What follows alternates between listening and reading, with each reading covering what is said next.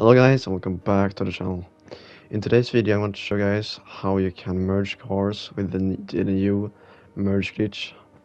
So the first thing you're gonna need is a friend and also a donor car, and also a car that you're gonna merge things to. So I'm gonna merge over this color, the white color, and also the white wheels, the Benny's wheels, to the car. And you can merge both F1 wheels, and you can merge liveries, you can merge Benny's wheels and stuff like that. So the first thing you're gonna need to do is go into LS Car Meet, and you're gonna need a membership and also start a sprint. Then your friend's gonna join you. When you've done that, you're gonna load in to the sprint race.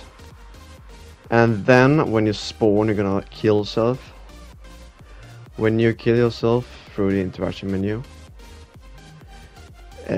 maybe you're gonna die, but that's like, now I killed myself, so I didn't die this time. But if you die, it don't ruin the glitch. So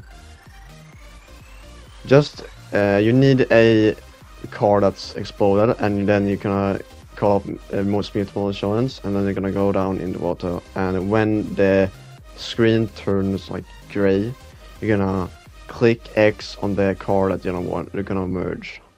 Then when you spawn up again, you're gonna have the car.